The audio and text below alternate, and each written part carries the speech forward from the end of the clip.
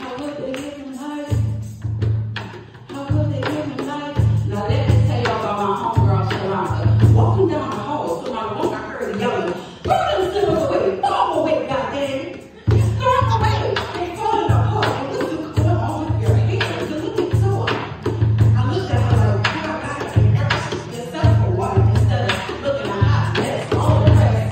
Hey girl, you better smile. Not everyone awoke to take their first breath." I looked at her, every hair in place, not a wrinkle on her shirt, not a blemish on her face. She walked around with such elegance and grace.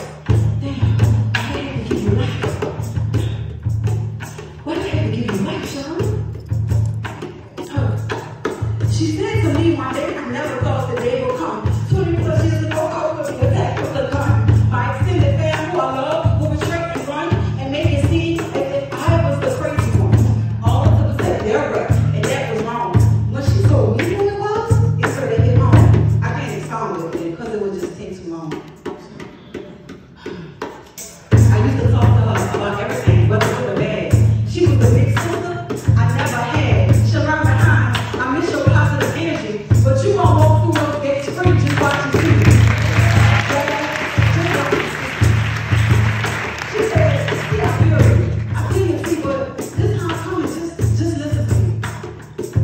I got ran apart with a blessing, and lately I've been having doubts, been second guessing. For sure, I'm grateful, that ain't no question, but I'm still here and I'm stressing. Waiting for the day I hear my name walk out the gate. Waiting for the day when I hear my name walk out the gate. Do you know how painful it is having one foot out